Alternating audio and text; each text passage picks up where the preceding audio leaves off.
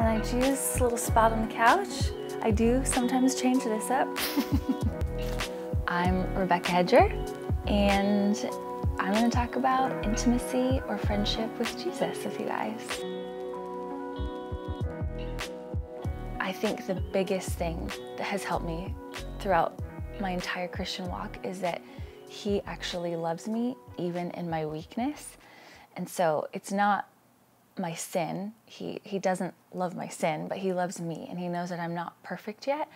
And He knows that I am pursuing holiness, and for bigger words, like it's sanctification. It's learning how to grow more like Jesus and saying no to things that were in my past or patterns of behavior that aren't holy and pursuing it.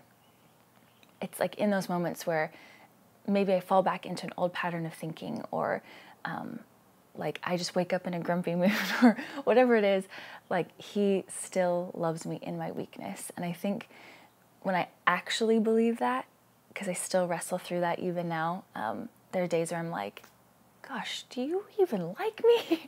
But when I realize that He does, like He loves me in my weakness, then I can come to Him about anything. And there's no barrier, there's no shame, there's no blockage or wall in my heart. And then that helps my friendship and my intimacy with Him grow.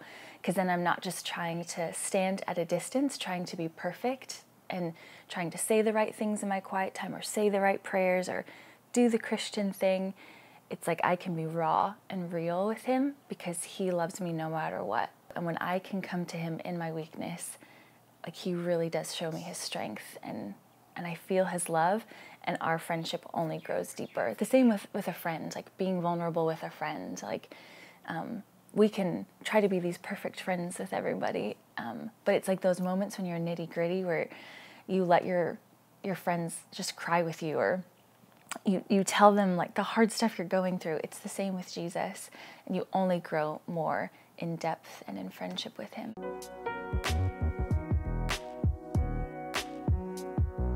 Everybody's friendship with Jesus is going to look different because not all of your friendships on earth are the same. Like, people are different.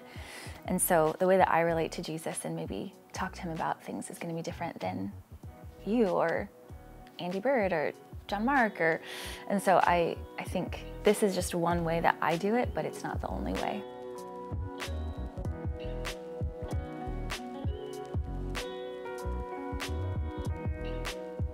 For the past 3 years, I've lived with 3 Canadians, and my house is filled with Canadian propaganda.